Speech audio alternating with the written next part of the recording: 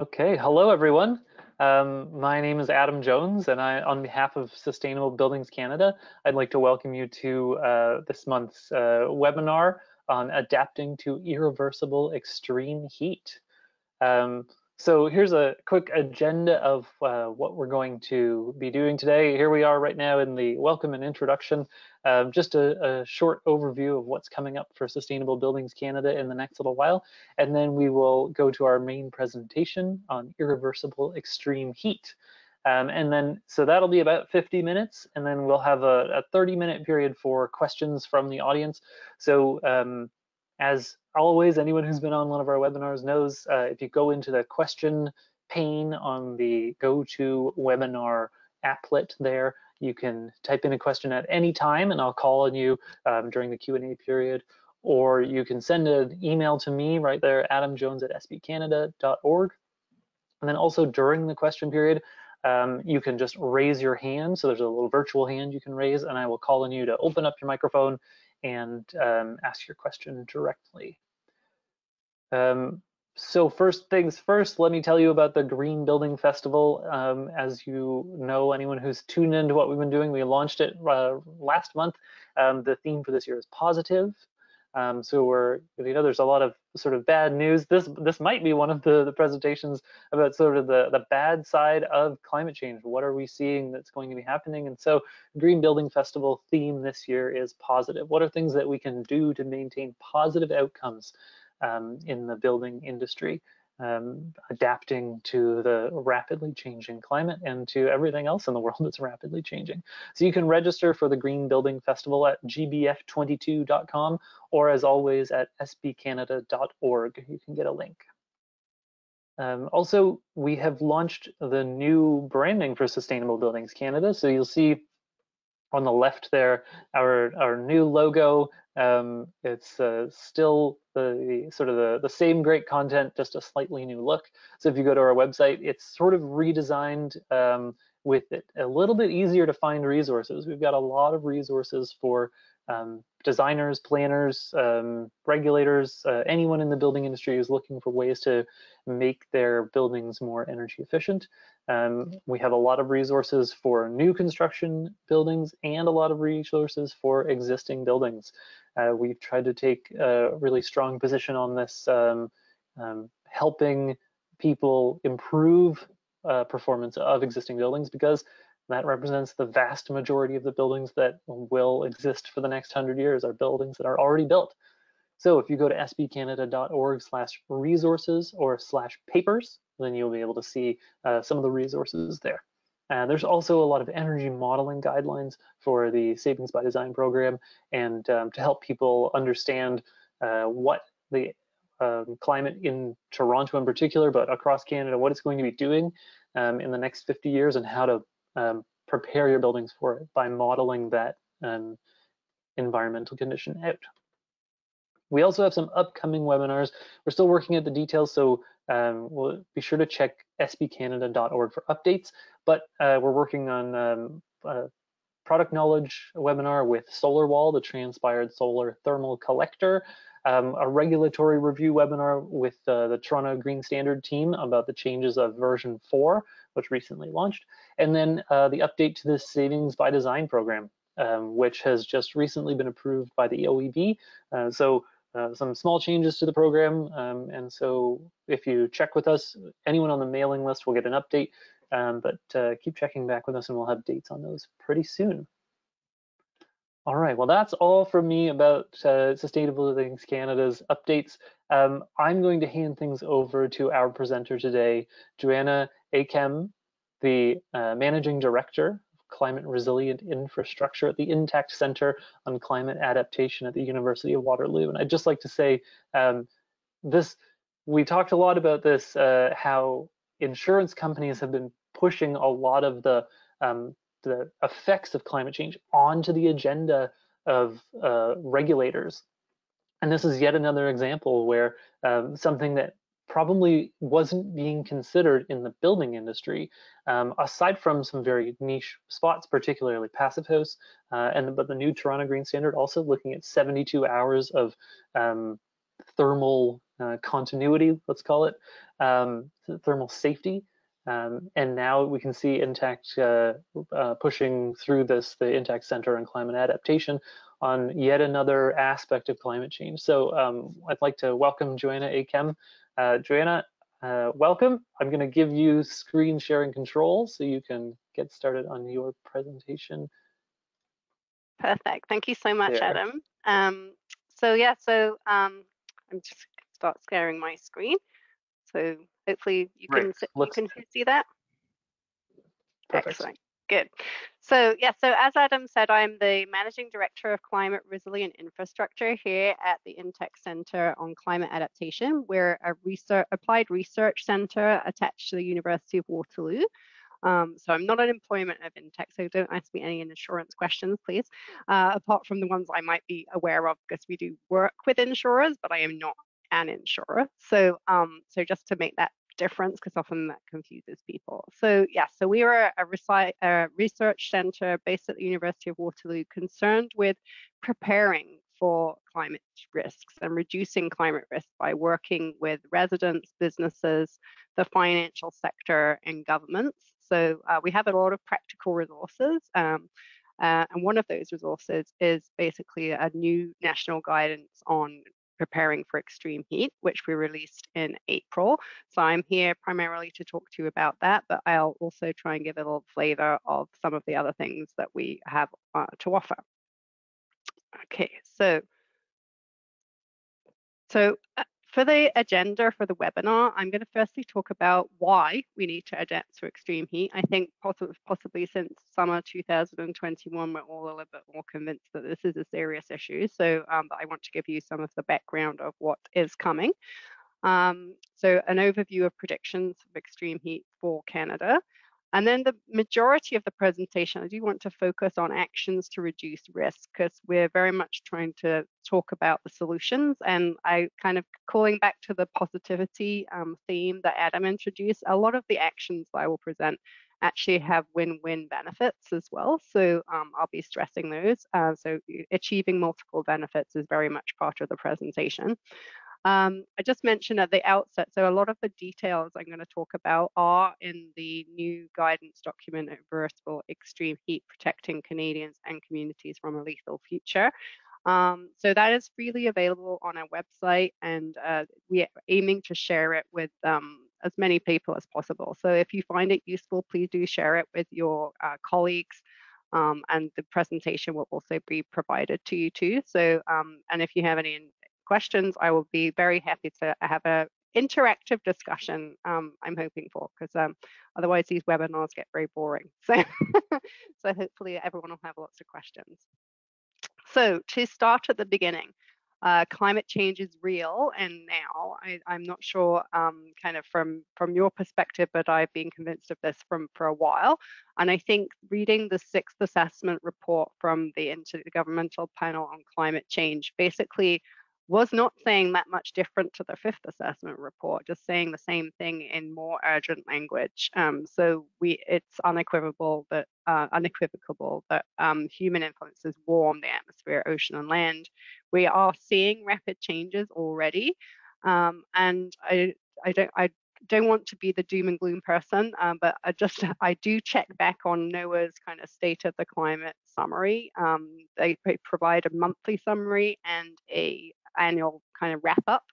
And this slide basically shows all the different kind of extreme weather events and highlights that the Western Canada heat dome in where we set a new national maximum temperature, was an event on a global scale, obviously. And I think, we've seen sadly since 2021, we've already seen this year events in India, at the moment in France and Spain, in the United States. So I think this is something that we are going to see more frequently and more severely, unfortunately, as time goes by. So in terms of the Canadian context, so Canada's climate has already warmed and will warm further in the future. And this is the conclusions from the 2019 report, Canada's Changing Climate, which is produced by the federal government. Both past and future warming is about or on average about double the magnitude of global warming, and warming is effectively irreversible. And what that means is on what we consider as kind of human timescales, we're not going to be able to reverse climate change. And actually some of the changes like sea level rise are baked in now for kind of centuries to millennia. So we're going to have to adapt to those changes. So in terms of the changes that we're anticipating, there's kind of ongoing climate change, so more extreme heat, less extreme cold, shorter seasonal coverage of snow and ice, melting glaciers and permafrost, and rising sea levels. But then particularly of importance for this presentation is the intensification of extremes. So often when we talk about extremes in Canada, we're often talking about flooding or wildfire, but severe heat waves is one of those extremes that's going to be getting more intense and more frequent into the future too. So I think to date we haven't paid as much attention to this, but we will need to pay attention to it going forward. I've called this slide, this is not just an environmental issue, because often climate change and climate adaptation gets bumped into the environmental box. So this is not an environmental issue, this is actually an economic issue and a very much a social issue. So we mentioned the insurance industry. So the graph on the top at the top of this slide is basically the insured catastrophic losses. So catastrophic event is over $25 million in losses. So you can see, well, we probably can't see because maybe the font's a bit small, but we're around $2 billion in insured losses at the moment in Canada in the last few years. The fact is that most losses are not actually insured. So for each dollar of insured loss, there's actually about $3 to $4 that we're seeing in uninsured losses, which are incurred by governments, businesses, and individuals. So, this is the tip of the iceberg on the whole financial side of things. And then I kind of, this table actually kind of brought it home to me that, insurance companies are also looking at heat waves, and not necessarily in terms of the financial losses that they have, in this column, the heat wave in Canada does not have a assigned economic loss associated with it, but they've included an estimated 800 lives lost for the Western Canada heat wave. So insurance companies are definitely looking at these kind of events, and not all catastrophic losses are felt in financial terms, but very much obviously, those people have died and those lives are important socially. So that's just so that's the doom and gloom part of it. So in terms of health as well, we're seeing much more involvement of the health community in climate change, and the kind of realizing the impacts of climate change as a health issue. So obviously, one of the obvious is heat. Actually, rising temperatures and extreme heat is negatively impacting our health, obviously, but also wildfires and expansion of zoonotic diseases, for example. So there's actually quite a lot more research and guidance on how we can manage the health of Canadians in a changing climate, and a realization that these health impacts actually do have a cost. So there was a report from the Canadian Climate Institute on the health costs of climate change, and actually heat-related deaths and heat-related productivity losses were some of the losses that they actually quantified in financial terms, looking at something like $8.5 billion by the end of the century if we kind of head on a high emission scenario, or 5 billion if we head on a more kind of low emission scenario. So obviously these costs are significant. If we talked about $2 billion of catastrophic loss, insured loss, so $8 billion, a fairly significant amount associated with potential heat-related deaths. And I'm not going to go into all the other ones, but I think hopefully I've made the point that it's not just an environmental factor. Just to stress that even more, and from a more a nature side as well. So, so the World Economic Forum actually, extreme weather was the top short-term global risk in the global risk report that they produced for this year. But probably those who were listening around Davos 2022, there was actually a lot of focus on nature positive economic action. And preceding that, in 2020, the World Economic Forum's report on the new nature economy, this an oft quoted fact or kind of estimation. So basically $44 trillion of economic value generation, which is over the half of the world's total GDP, is moderately or highly dependent on nature. So there is an environmental kind of side of this, but we have the dual crisis of climate change and biodiversity loss to face. And I will be focusing on, in my presentation, on actions, on some of the actions that actually help with both of those elements.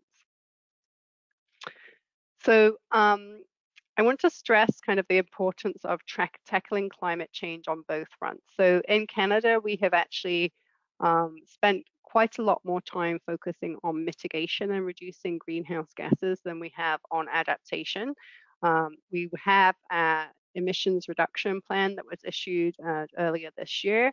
And basically, we are working on a national adaptation strategy, and we really need to kind of invest more time and attention in adaptation in Canada to reduce the impacts of climate change. And the difference between the two of them is that so adaptation is to manage the impacts and mitigation is to avoid the impacts. So we can think of adaptation as managing the unavoidable, so the effects of emissions that we cannot reverse. And then mitigation is avoiding the unmanageable in the long term, slowing down climate change. But while we're doing that, we still have to cope with the impacts. So it's not really a choice between these two strategies. We must do both, and we must do both in parallel. And we are trying to stress the urgency of adapting to avoid kind of disasters and more people dying and more people, being adversely affected by climate change in the future. One other thing that's a positive is physical infrastructure is actually kind of highlighted by the Council of Canadian Academies in their report in 2019 as, one of the key consequences and likelihood of things that, a risk, because risk is likelihood and consequence combined. So you can see this little blue square, they looked at different aspects of the economy. And this little blue square represents physical infrastructure, so which buildings is part of that. But it's also one of the biggest potentials for adaptation. So, that's why we actually spend quite a lot of time talking about physical infrastructure, and that's built infrastructure and natural infrastructure, because we actually use natural infrastructure as well. So, so that's a big potential to help us adapt. And I also present climate adaptation as risk management. So some people might recognize this flow chart. It's from the ISO 31000 risk management guidelines. So this is the process of how we identify risks, evaluate them, and then treat them, and then kind of monitor how we're doing. So that is what climate adaptation is, which we're trying to treat the risks of climate change so that we, we reduce the adverse impacts that we feel of climate change.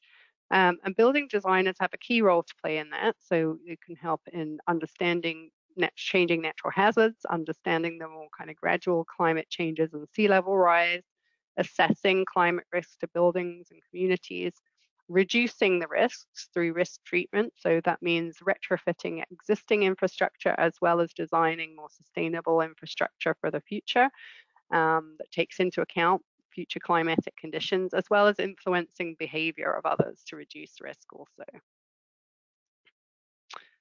So the Interact Center on Climate Adaptation comes into this at the risk treatment kind of side of things. So as I said, we're a applied research center on climate adaptation with a national focus. So we are based at the University of Waterloo. I'm actually based in Montreal, so because we also deal in, everything is bilingual from our center, so we also talk in French. We have two main goals, and one of those is, as you probably gathered by the presentation today, is to make sure that the national conversation about climate change addresses climate adaptation and to also provide practical actions or solutions to help residents, communities, businesses, financial sector to reduce risk on the ground. So we have identified kind of 3 perils or hazards where we are working actively, and those are flooding, wildfire, and extreme heat. Flooding also includes an aspect of erosion, particularly at the coast. And then I've called them capitals, or kind of, this is, it affects, because climate change affects each of these. So we also look at ways we can work with nature, with finance, and with health to help reduce risks from these perils.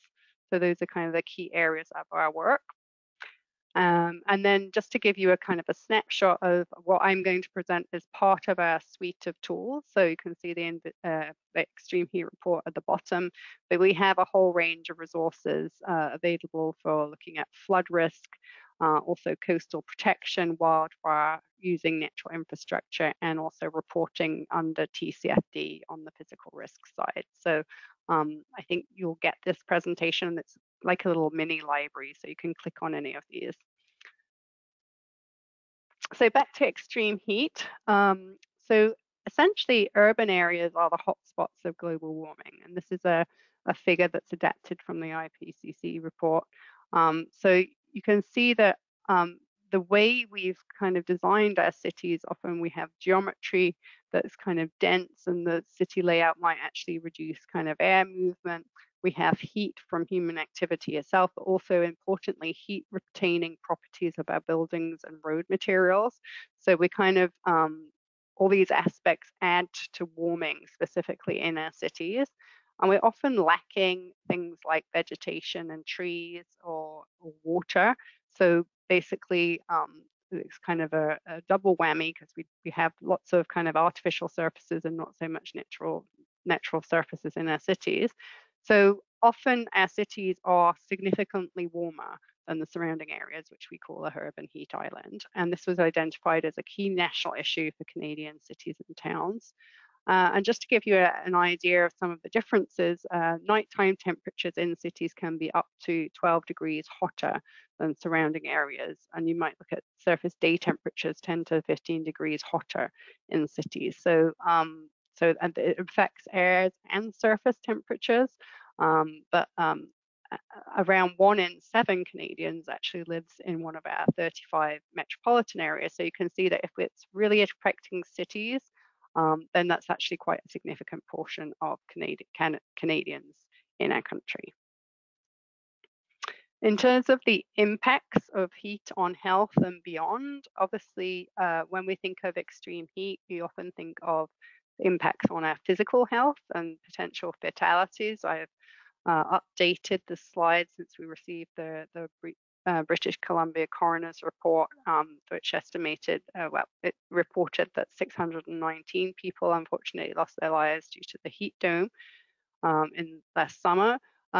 Obviously, these physical impacts are fairly kind of what we often focus on, but there's often other impacts. So, for example, on our mental health, like heat can have a strong kind of impact on people's mood. People are often very more irritable and can actually be more violent during extreme heat events. And obviously, we are uncomfortable, and it can affect our productivity.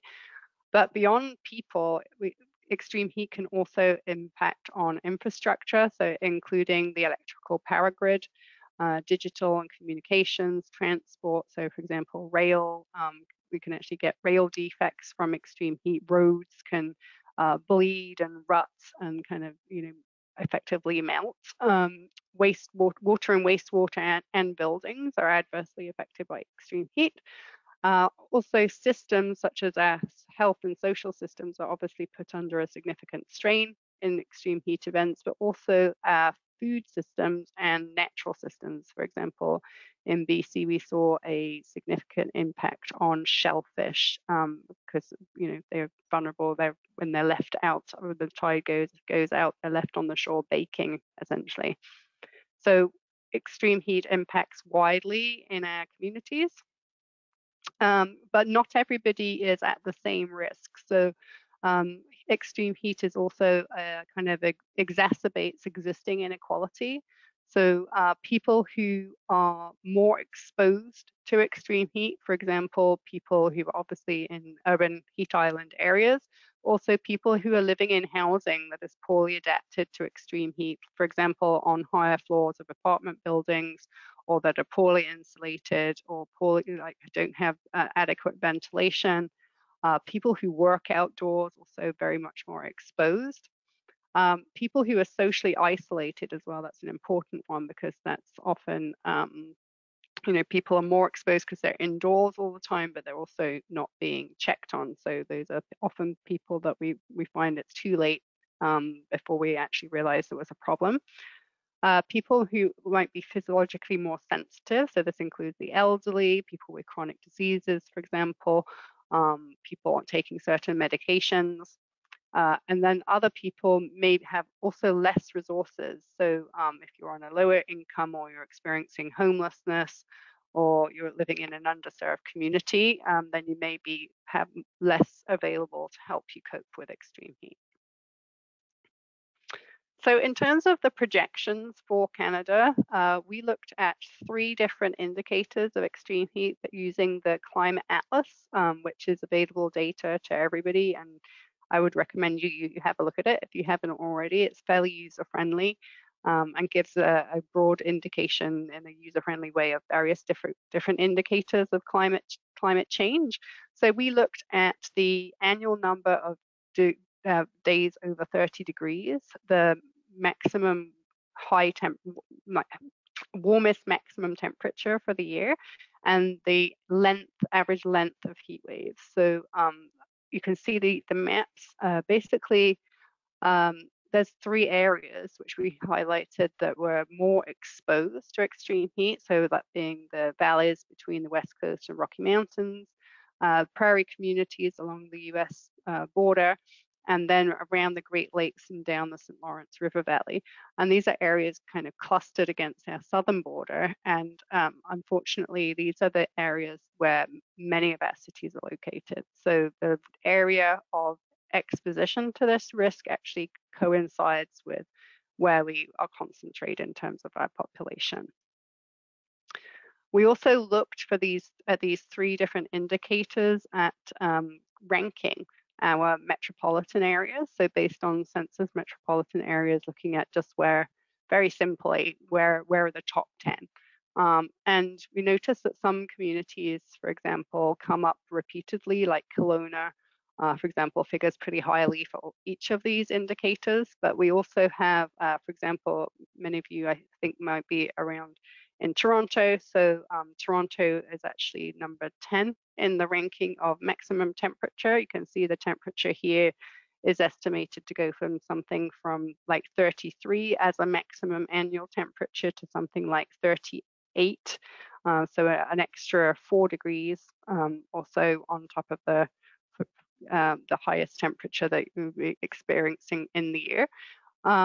Also areas such as Montreal, Ottawa, Toronto. So many of our big cities feature in these top 10 rankings, which is obviously a concern. This map kind of brings together that information. So based on that ranking exercise, we basically show on here the metropolitan areas that were kind of highlighted as most exposed to extreme heat. This doesn't include for the urban heat island effect, so that would be on top. So obviously could be significant. And we also give some examples of some smaller communities that are similarly exposed. And the red circles represent the size of population within those cities. So you can see that obviously, Toronto is this big circle here and Montreal is here. So actually these metropolitan areas account for about more than 17 million people. So a significant amount of our population living in areas potentially exposed to extreme heat. So now that's the kind of less positive side. I'm now going to move on to the actions to reduce risk, which is the most important thing, because once we know the risk, we need to know what to do about it. So in our report, we have divided the actions into 3 kind of types of groups. So we've looked at actions for individuals, for property owners and managers and communities, and then 3 types of action. So non-structural or behavioral change. So things that are not built, but more plans and how we interact with each other. Green infrastructure, how we work with nature, and grey infrastructure, which is how we improve our buildings and public infrastructure. So those are signposted throughout the report. So in terms of for individuals, there's things that we can all do, I think is one of our messages in the report around our own homes to think about how we can reduce the risk of extreme heat. So some of these things are more on the social side, which are, making sure that we identify friends and family who are living on their own, for example, and that we have a plan to check on them during a heat wave and that we are helping them to prepare in the same way that we are preparing. Receiving heat warnings, learning how to use natural ventilation and how our houses work. Because, I know many of us have like a system of when it's hot in the day, which windows we open, which blinds we close, etc., to try and minimize heat gain in the house. Looking at reducing indoor heat production by switching off unused appliances, for example, or working in the basement even if we have a cool room that's naturally cooler, then, moving our lives around to take advantage of that. But then the more structural actions, we can also look at maintaining and, maybe even planting trees near our house to shade our houses, expanding vegetation cover in our gardens, on our balconies, installing green roofs is a kind of a more kind of involved process that we obviously need a contractor to help you with. Growing a green facade, though, can be an easier kind of action working with nature at the home level. And then getting into some of the actions that are more probably what this audience is used to talking about, enhancing insulation, like using reflective surfaces on our buildings, using thermal mass within our buildings, installing windows that reduce heat gain, shading devices ideally outside, but if not inside, and like temperature monitors and controls to make sure if we are using active cooling measures that they're using them efficiently. Active cooling does feature in this, so we have fans which are with it's in certain conditions are useful, and then looking at active cooling through heat pumps ideally. Because making sure if we are using active cooling, it is energy efficient. But we're trying to convey the message that there's all these like passive cooling measures that even if you are going to use active cooling, we need to use it sparingly. So even if we are doing that, we need to put in passive measures too. So in terms of the win-wins, so obviously if we put in these kind of measures, the idea is that we have improved comfort and well-being and mental health, as well as kind of less risk to physical health. Can get lower energy bills. For example, if we're enhancing insulation, this is actually good from a heating perspective, as well as from a cooling perspective. We can also improve productivity if we're working at home, which many of us are doing still. Can also help enhance property value. For example, if we have mature trees, that can actually add to our property value. And stronger social networks and relationships, because actually one of the kind of, indicators of vulnerability is this kind of social isolation. But, social networks and relationships can just help make our lives better as well from so many more perspectives as well. So, so those are extra advantages at the individual scale. So now onto the property owner and management, which is probably where most of this audience is more interested. So obviously multi-unit residential buildings can have many more challenges. We're often dealing with older infrastructure that has not been designed with extreme heat in mind. We can have higher temperatures on higher floors because of the increased solar radiation. Can be limited opportunity for natural ventilation. Often windows do not open, or because of the pressure, which was something I learned when I was writing this report, is like because they're pressurized hallways, if you can't just open the window and circulate the air, that just doesn't work like that.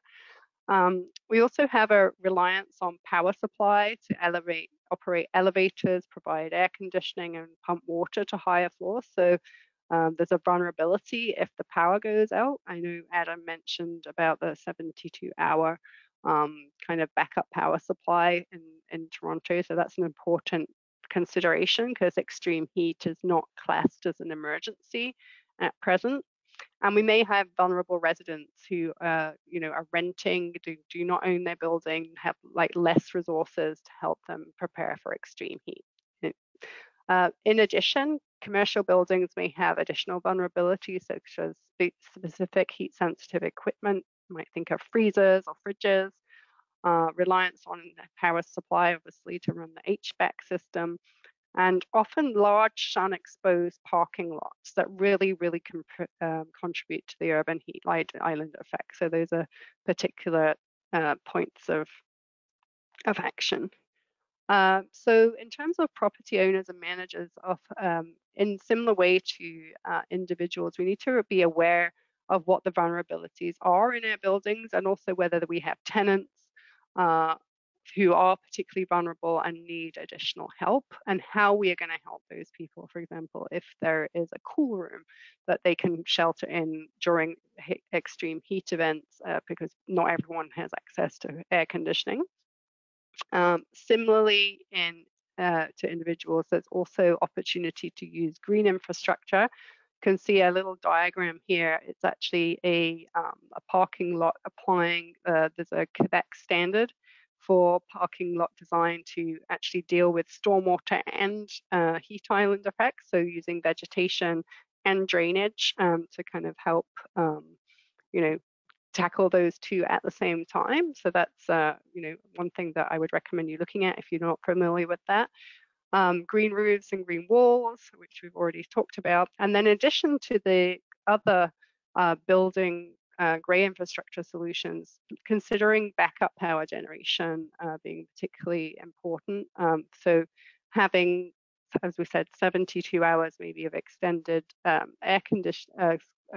energy production, so we can provide cool rooms to residents and kind of keep things going for longer than, I think, according to the building code, is I think 2 hours, so that you can evacuate a building. But that's not long enough if people are in an extended heat wave and they have nowhere to go. And then looking at arranging for backup water supply as well can also be important at the building level. Just an example of, in Toronto, they have their rent safe kind of system. So they already have requirements for landlords to look at providing cooling rooms, and also notification to their residents of where the cooling room is located. So, this is already factoring into property owner responsibilities. And then looking at on the green infrastructure side, we have, you can see the green roofs are in here. So the green infrastructure, and kind of if we're using naturalized spaces around parking lots, can actually be part of a blue-green network in the community. And this, every little helps in this terminology. I'm just going to show you so this is where I live on Nuns Island in Montreal, and on the actual island, we are very lucky to have kind of green infrastructure on our streets and around many of our commercial buildings and larger residential buildings. Whereas in the opposite bank is Verdun, where it's more, it's an older development and natural infrastructure was not embedded in urban design to the same extent. And you can see the difference that it has on surface temperatures. So, the wider benefits of property level action do add up in terms of natural infrastructure. Extra advantages for property owners and managers: they can provide better experiences for tenants, possibly lower operating costs if they're cooling their buildings without as much use of air conditioning or active cooling. There's a greater chance of avoiding business interruptions and having an enhanced reputation. They can actually also improve their performance in terms of environmental, social, and governance criteria, which is a big boom in the sustainable finance world. And then additional foot traffic in pedestrian retail environments may be important to commercial building owners, and raising property values and rent premiums with lower vacancy rates if the tenant has a better experience, for example. So those can be additional advantages. At the community level, it's kind of a bit the same, but just at a larger scale. So, there's a whole element of identifying vulnerable people in advance and how we are going to specifically help those people during extreme heat waves in terms of emergency planning. But in terms of green infrastructure, the opportunity is really to provide a blue-green network throughout the city and actively increase tree canopy. And I know places are very much investing in managing their trees as assets to the city. So that's all in the right direction. In terms of grey infrastructure, the elements we haven't maybe talked about so far is incorporating active transport and kind of trying to reduce vehicular traffic, because obviously cars produce more heat in the city, so that contributes to the urban heat island effect. Looking at adapting public infrastructure to extreme heat, such as transportation, etc. That's a key element. Using cool pavements is another thing that has been, kind of, I think the LA streets was particularly looking at that. And you can actually also provide artificial shade that, if we can't provide trees, maybe that we can provide artificial shade to shelter people from the sun as well. Just like to stress that natural infrastructure reduces extreme heat and more. So there's actually multiple benefits from working with natural infrastructure, trees and vegetation, from the kind of the lot level to the city level, because it helps us tackle the urban heat island effect. It also delivers significant other benefits.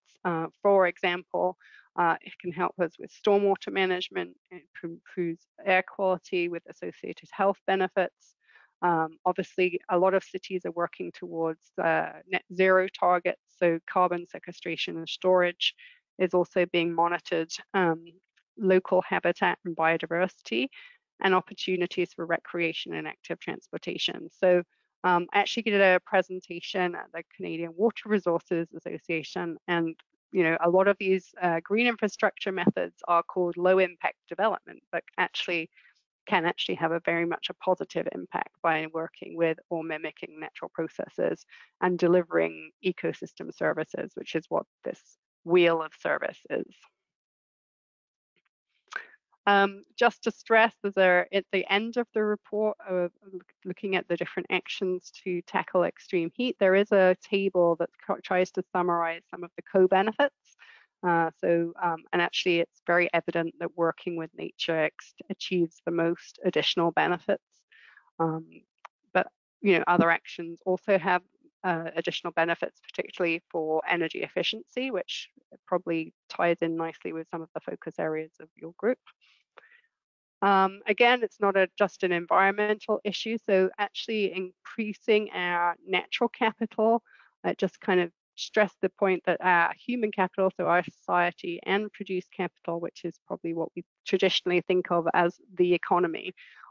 And actually all of this is the economy. So we actually depend on natural capital for as part of our economy. So so natural infrastructure is not just important for nature, but it's important for us because we are part of nature. And how do sustainable building designers fit into all this? So I think, a lot of people have a role in assessing extreme heat risks for new and existing buildings. So when looking at retrofits, there's tools available for that. One of them is the PIVC protocol, for example, but you have a lot of other tools. I know like heat modeling and energy modeling is very much advancing rapidly. Reducing extreme heat risks through adaptation planning and design. I'd like to stress the importance of considering the whole property. So obviously the buildings, but how we deal with their grounds is really important for urban heat. So I encourage you to think about how how you can work with the whole property to reduce heat. Also the impacts of kind of, what we're building for workers and the public, as well as people who are living in these buildings. So I think, not just focusing on the infrastructure, but the people interacting with it. And then using natural infrastructure to reduce heat impacts by helping to preserve, restore, or manage, like whether we can incorporate into developments particular kind of biodiversity gains as well as that also kind of help protect against extreme heat, and valuing these ecosystem services. We're actually doing quite a lot of work on how we, services that are delivered to people have a value, and how we can put a monetary value on that to kind of make sure that this value is captured in when we're looking at business case, for example. So that summarizes most of the report. I would like to say that it's not all my work, and I was very lucky to work with around 65 other experts across the country who very much helped kind of refine and develop the report. So thanks to them. I'd like to also stress so that there's several user-friendly digital features within the report. So the action tables are actually clickable. So when you're in the report, you can click on the references, for example, here. You can click and it will take you to the action. The idea is that people can navigate around the report more easily rather than just having a printed copy. I think we're kind of done with the printed copy so much. Everyone's using things more online. And there's also a fairly extensive reference list, and I've tried to put headings so that it's really easy to find additional reading on each of the actions that are mentioned, because obviously this is a summary of a lot of other people's work. So there's a lot of other references where you can find out more details. The report was released in April. Actually, it snowed in Montreal the day before we released this report. So I was actually really happy that it was very well covered in the media, even though at that time we were not in a heat wave or anything. So that was, gratifying that the media is now covering climate solutions, not just the disasters, which is great. So there's a few links here. So it's been featured on mainstream TV, radio coverage. Actually, we just did another 24 interviews last week, mainly because the BC coroner just released their detailed report. So it's very much being paid attention to, which is great, as well as traditional written coverage in the Canadian press, Toronto Star, etc. And on social media. Stephen Guilbeault also commented on it, which was great. So, so it is getting attention, but what we need now is the action to go with the attention. So, and everyone has a role to play in that. Just a reminder, it's one of many reports. So if you have other interests, do follow up on our website. And key messages, just to leave you with before we launch into our question session. I think hopefully I have demonstrated we do need to adapt to extreme heat, particularly in southern Canadian cities. Building designers have a key role to play, both in looking at buildings and communities, particularly the kind of blue-green network of natural infrastructure. And there are many win-win opportunities, both to reduce extreme heat risk and basically make our lives better. For example, making our cities better places to live that contribute to our well-being. So that's it from my presentation. I have kept to virtually 50 minutes. So I'd like to just stop there and see if anyone has any questions or wants to take the discussion elsewhere. That was wonderful. Thank you, Joanna. We do have some questions here. I see that we have one person with their hand raised, Gasson. So I'm going to ask a question here first, and then Gasson, I will open up your mic after that, and then you can ask your question directly to Joanna. So a question coming in from Sumera. Our current school buildings are not designed to combat this extreme heat. What elements can we add to protect younger population from heat?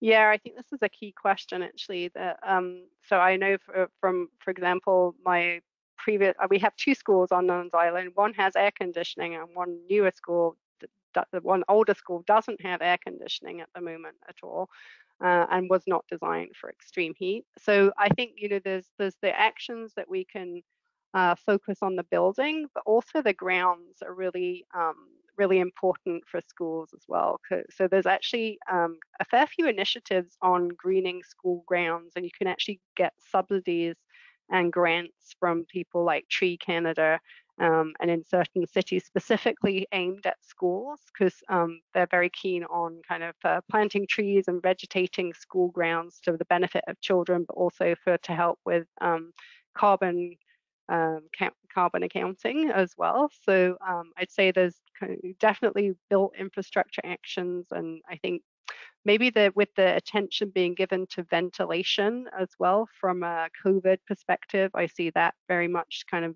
moving up the agenda of how we treat air quality. So hopefully thermal temperature of air as well, it will be part of that. So basically green and gray together, I think is the message. Yeah, great. It's certainly, we were just talking about this recently, how many of the new schools that have been built effectively followed the same design patterns of old schools, with mostly concrete walls, or not as much insulation as you would expect, and not a lot of natural ventilation, or because they're compartmentalized by their very nature of design, they don't allow for much of that. So certainly, I think it seems the COVID-19 uh, pandemic has certainly improved ventilation considerations. So yeah, great comments. Thank you. Okay, Gassan, there, I've opened up your mic, so you should be able to unmute yourself.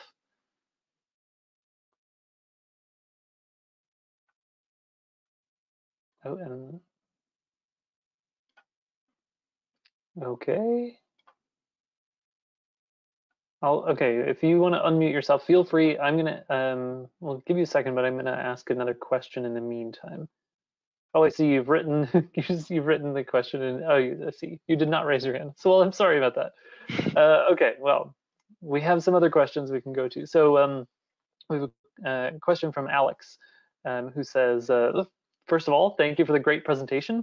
Many of the physical changes to buildings, exterior shading, exterior insulation, some of the landscape changes, for example, bring building owners into conflict with zoning bylaws in urban areas, precisely where we need these changes, as you have emphasized. City bylaws are notoriously difficult for individuals to work through. Have you seen any city level action to change bylaws to enable such adaptations to extreme heat? Yeah, so there was a couple of examples of cities that have specific green or white roof bylaws that are in place for roofs of a certain size or above. So that's in Toronto. There's an example in Rosemont, in Montreal, and Gatineau as well, I believe. So Gatineau also passed bylaws looking at parking. So there are examples where cities are starting to pass laws on kind of heat like urban heat island reduction actions. But I do take your point that some of the bylaws, or kind of some people are not able to put the actions that they want to put in place because of these restrictions. And I think also the National Building Code is kind of, it's not fully been updated with climate change and climate adaptation in mind yet.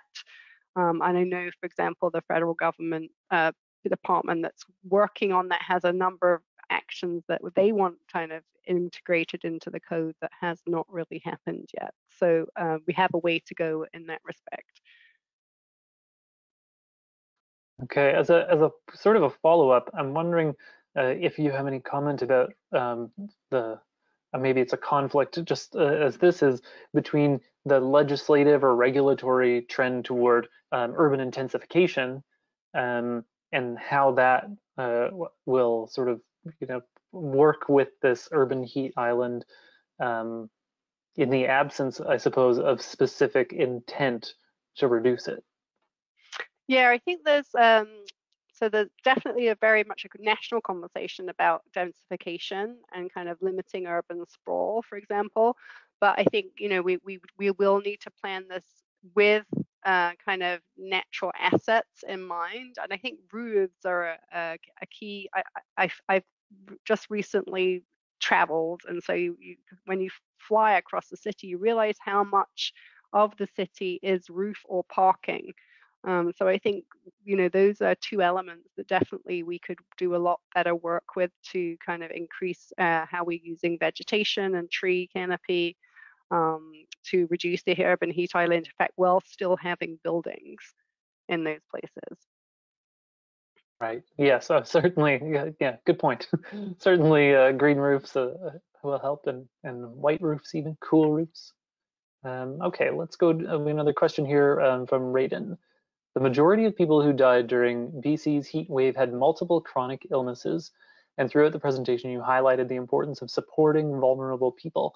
Were any vulnerable communities consulted in making this report? I'm thinking disability advocacy agent or organizations, indigenous organizations, tenancy agencies. So we worked with a number of agencies that work with those groups. So, for example, the Red Cross. There was also a community, like a grassroots organization called Crew that works specifically with vulnerable residents in Toronto in basically poor but kind of lower income kind of apartment blocks where people are often newly arrived immigrants, or their English and French is not necessarily their first language. So working with these people who are on the more vulnerable side, like for example on projects like introducing resiliency roles of people on particular floors to look after their neighbors. So yes, we did consult with people who work with those kind of disadvantaged groups. Yes, we did. Great. So sort of on the same topic, one development we've been seeing a lot of in the affordable housing sector and seniors housing, which both of which are there's a lot of funding for right now to address the housing shortage. So the trend that we've been seeing there is the designing of common spaces to act as emergency shelter in place, and as you said, cool rooms and things like that. And I think of this as kind of a technical solution, but what you were just saying there made me think of like maybe part of the challenge is we're thinking of this in terms, I mean, most of the people that I'm discussing with anyway are thinking of it in terms of a technical problem that needs a technical solution.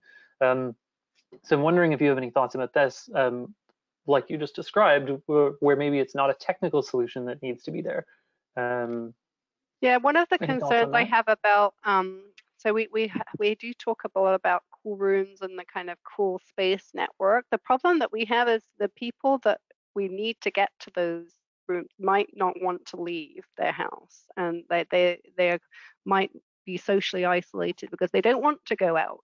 So it's a challenge, a social challenge, because we do have people who are socially isolated, and you know, it's not part of their daily routine to see other people or want to go outside into like somewhere where they don't know with people they don't know. So I think it very much is a social issue as well, and that you know, we all have a role to play in reaching out to those people that we do actually know who are in that situation.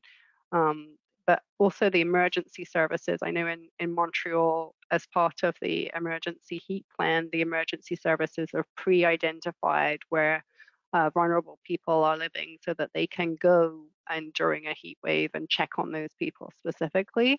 But I think it's not just a technical solution, it's very much about behavior as well.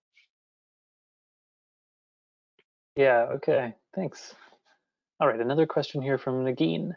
Hello, and thank you for your presentation. I was wondering what could be done to help residents of rentals in Toronto, as the rent safe to TO, I see, rent safe TO does not include rental companies, and most of them are occupied with vulnerable people and suffer from the heat in summer. Yeah, I think this is an area where we probably need further regulation to put responsibilities on landlords in terms of heat. This is one of the things that I'm considering at the moment with the national adaptation strategy, or the actions I would propose to kind of create these responsibilities for landlords. Because we have certain minimum temperatures for heating, but we don't have maximum temperatures for when things are too hot. So I think this is probably somewhere we will see regulation coming in, because yes, people who are renting do not have the same power of adapting as those who own their own property. Definitely. Yeah, it really is a challenge. Interesting. Okay, another question from Gassan. Extreme heat in Canada is above 30 degrees. In the Middle East now, it is above 50 degrees for many days in the summer. How much is the extreme heat in the United States, and why is just 30 degrees in Canada considered extreme heat? Yeah, this is a great question. So it's not actually, so heat alerts in Canada are not a blanket 30 degrees, right? So if you actually look, so in the appendix of the report, there's all the thresholds of heat alerts, and they actually vary between provinces, because acclimatization is an extremely important factor when it comes to how we physiologically react to extreme heat and what can adversely affect us. So when we are used to hot temperatures, we are not as sensitive when it's hot.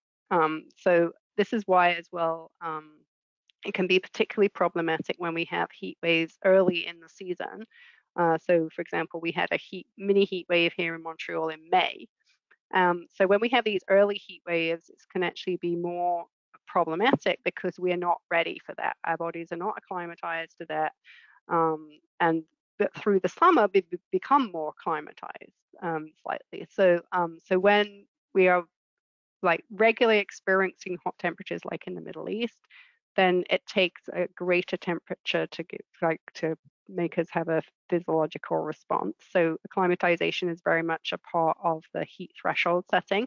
And I know actually that in Quebec, our heat alert system basically takes into account kind of where we are in the season and what the preceding temperatures have been. So the public health system kind of tries to take into account those factors also. So it's not the same everywhere, and an extreme high temperature in the north of Canada is very much lower than it is in the south of Canada as well. So it depends what our normal zone is, or our normal kind of experiences. That makes a lot of sense. Thanks for that answer. Okay, so we have um, any more questions coming in? I have some email questions that came in earlier. Again, if anyone would like to ask a question directly to Joanna, you can just put up your hand, your virtual hand, and we can ask directly. So I have a few here, and I'm going to just sort of pick one about smaller cities. So most of what you focused on, and you noted that bigger cities are where most of the urban heat island effect is. It's where the greatest population is, so the greatest effects are felt. What is there, or did you find anything that maybe smaller cities can do as they're developing? Because that's what we're seeing, a lot of smaller cities starting to grow and grow more rapidly and more intensively in densification. Is there any policies or any recommendations that you would have for planners in smaller cities on how to develop in a way that will reduce this effect? Yeah, I think really valuing natural assets and how we integrate both built environment with natural environment is exceedingly important.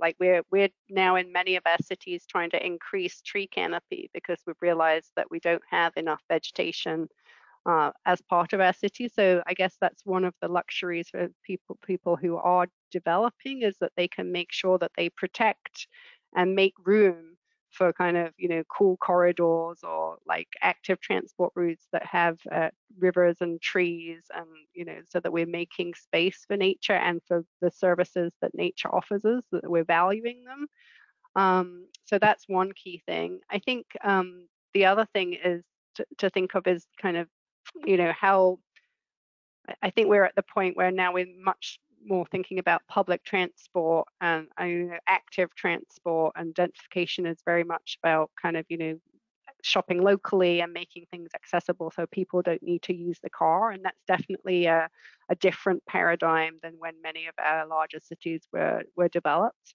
So that people don't need to get out and into their car and drive, and we don't need so much road and parking space. I think parking space is another one where I see in Canada we have a lot of surface parking rather than kind of underground parking or multi-story parking. Like I'm from Europe, so I'm very used to seeing underground parking. You go down God knows how many floors and you're still parking down there, or you're parking up on the roof.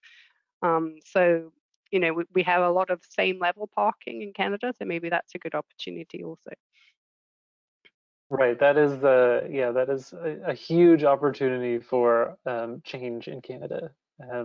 We often talk about it as a site for solar energy, and then LID as well. Trying to naturalize those spaces a little bit. Yeah, you're right. We do have a lot of level parking. Okay, we have a question here from Stacy. Has Indigenous people experienced the brunt of climate impacts? Were Indigenous perspectives on either their extreme heat risks or solutions to the problem included in the report? So we did not consult directly with Indigenous people on this report, and that is a stage that we've identified actually would add to this. So we did consult with health organizations that then consult with Indigenous groups. But we haven't got a kind of Indigenous specific set of guidelines, and I think that's something that could be done further leading on this to really kind of target some of the recommendations to the Indigenous reality, because we haven't tackled how to reduce extreme heat on reserve lands, for example, where often the housing situation is not the same as it is in our more kind of urban cities. So we haven't done that yet, but we did consult with people, as I said, like with Red Cross, who do consult with those people. So it's like kind of secondhand information, but it's definitely would be an advantage to do more work in that area. Certainly. Great observation. So I'm just pulling up my notes now, and I know I made a couple of notes about from the report. There's a lot about there's a little section about passive cooling for buildings, and I'm interested in the overlap of energy efficiency and sort of thermal sort of regulation, I guess. A lot of what we do in the sort of advanced high performance buildings is, there's a lot of air tightness, attention to, insulating parts of the buildings that are typically left alone. And I noticed that was in the report, and I wondered if you had any comments about if there were any specific building types maybe that you had found during this research where this was particularly problematic. Yeah, I mean, I think in terms of there's definite win-wins for energy efficiency and extreme heat, and I think one of the areas that we focused or pulled out of for action potentially is like making extreme heat or resilience basically part of the EnerGuide assessment. So, and this is actually something that the federal government said that they would do in advance of the previous elections. So the idea would be that there would be a resilience assessment, of which extreme heat would be one of the things that they look at the same time as energy efficiency. And that would help identify some of these win-win actions, particularly for extreme heat, that help, like insulation would help with energy efficiency for heating, energy efficiency for cooling, and it would make the house cooler, even if you weren't using active cooling. So I think there's definitely overlaps, and I think in terms of buildings, what we're really kind of focused on as a worry area is multi-unit residential buildings that are poor quality, where people have really limited ways of trying to make their own apartment cooler. and are also vulnerable in times of power outage as well. So those kind of building types, I think, are where we need to also specifically focus in terms of regulation. Okay, yeah, thank you. I see there Gassan has asked another question. I just asked if you would like to ask directly. Um, so I can open up your mic, or I can just ask the question for you. Hold on one second. I'm going to try to open up your mic here. There, if you'd like to go ahead, you should be able to open your mic now and comment, or if not, I will just go ahead and ask for you. Okay. So Gassan writes, we, the humans, can manage extreme heat by modifying our built environment. However, the wildlife cannot. And because of the increase in heat, Canada is more than 2 times. Oh, we cannot hear your voice right now, Gassan. You should have a button there at the top right with a picture of a microphone. If you click on that, should unmute.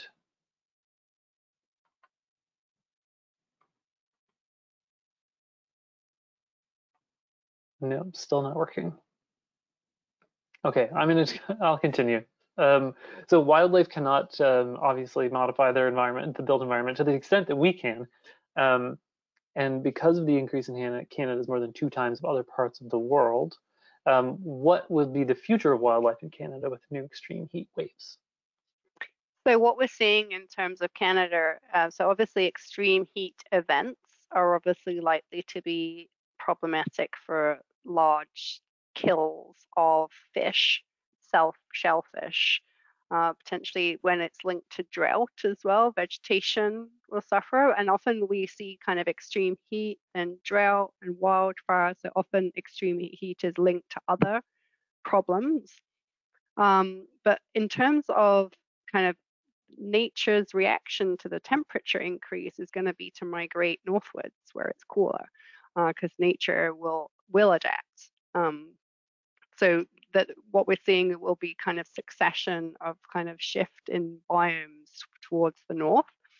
And we can already see some shifting going on. So that will, on the general in temperature, but extreme heat events will be problematic for certain species as well on top of that. So, but I think when we talk about nature, I think nature actually it's actively adapting all the time, right? It's adapting to kind of all the kind of prevailing temperatures and the amounts of water and kind of that kind of thing. Whereas we actually value the status quo, and we have quite a lot of inertia as a human race. Like we can adapt to our built environments, but we're not necessarily doing it fast enough. So I think we may see like humans can adapt, but are they going to adapt in time to and before the next disaster? Sometimes I feel like we're just jumping between disasters and we haven't actually made that much change by the time we get to the next problem. Yeah, that is a very good point. So Gassan, we see your mic is open now. If you had any further comments, please feel free.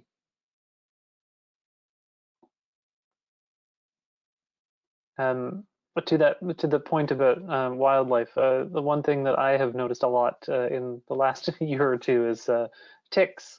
They're expanding northward and they do not die off in the winter nearly as much as they have. And then of course there's the ash borer beetle is ravaging the forests of Canada right now.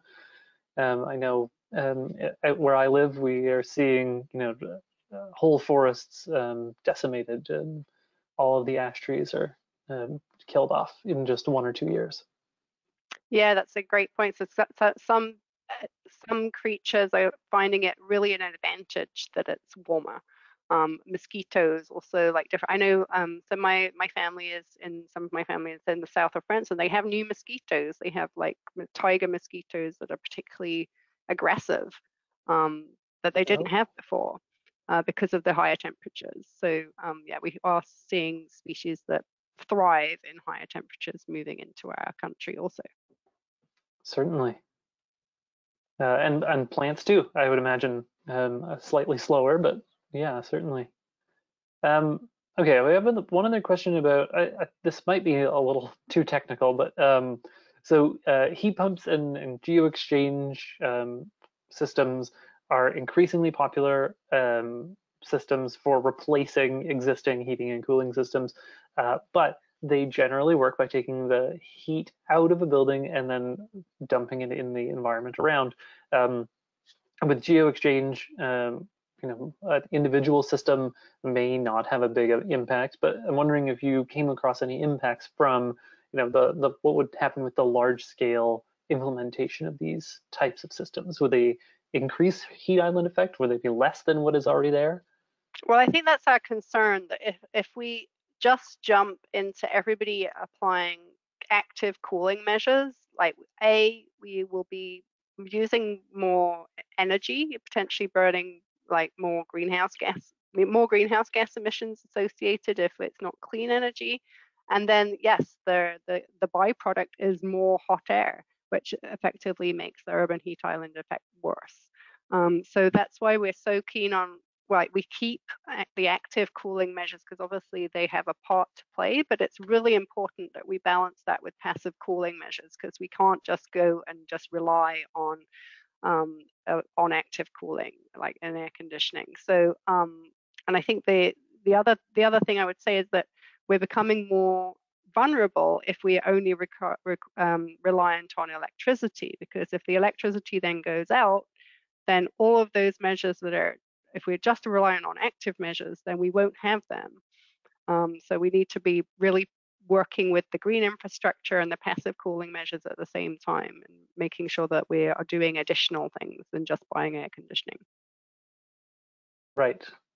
Okay, so then my other question that follows on that is then one note that you mentioned earlier and is in the report is that how the built environment contributes to extreme heat events.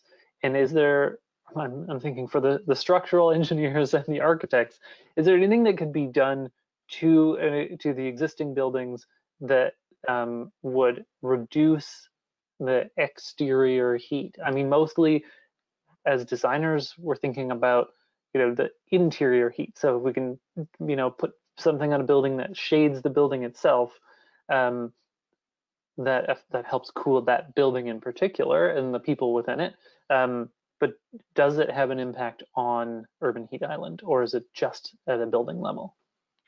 So the things like looking at the albedo, which is the reflectivity of the building, like the colors that we use for our building, the types of cladding, that can help to reflect the energy back up so that we don't absorb so much of the heat, and also vegetated buildings. So the green roofs and the green facades we have, or the green walls, are not as common as they could be. I think they've been around for a while now, but they haven't really kind of taken off yet. Or they're very much more innovative and not mainstream. So I think vegetated walls and roofs also can actually help us manage water. Like there's actually the blue roofs, for example, that are being actively used to manage stormwater. So those particular measures can help with the heat and with the kind of urban flooding as well. So yeah, to consider.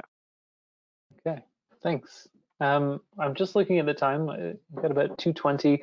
I think I don't see any more questions coming in, and I think we should start wrapping up now. Um, and so I'll just ask finally, the last question for you, Joanna, is there anything that is not in the report that you think that our audience, our members, architects and engineers and designers and planners and regulators, do you think there's anything that they should know or seek out that would help complement your report? So I would encourage people to look at the National Adaptation Strategy page, actually. So at the moment, Canada's developing a national adaptation strategy, including, how we react to extreme heat, also flooding and fire. And we're actually right in the middle of the consultation period. So all comments are being accepted from all kinds of different organizations. So it's a chance to contribute to that conversation. And we're really hoping that the strategy that comes out of this, which will be developed and produced by COP27, so by the end of the year, we will have a national strategy. So now is the time to make your voice heard, basically. So I think that if you go to letstalkadaptation.ca, you can contribute to that discussion. Amazing. That's a great advice. So let's talk adaptation.ca. Okay, so everybody go there. And then everybody go to the link here, the Intech Center for Climate Adaptation. And I actually will send out the report. So we will send out the recording of this session, the report, and Joanna's presentation as a link to everyone tomorrow. So you get all of that in an emailed link. So you can go back and review this whole presentation, go through the report. If you have not already, it really is incredible research, and really, it really is the first thing on this topic, and it's really, really helping. And then say hi to Joanna's cat. It's always nice to have a cat visitor. I asked her to come just at the end. Perfect. Just in time for a coffee. So again, Joanna, thank you so much. This was an incredible presentation, and really, I'm grateful for the work you have put into this report and for you giving your time to us today to present this. It's really quite wonderful. Thank you. Thank you so much for having me, and to everyone for listening. And yeah, we do this work so that it gets used. So please do take advantage. Yes, absolutely. With that, we will sign off and say thank you to everyone, our audience today. If you have any further questions, you can feel free to reach out to me or Joanna at any time. You will receive our contact information as well with the email package. So thank you again, everyone, and we'll see you at the next webinar. Have a great day. Have a great day. Bye.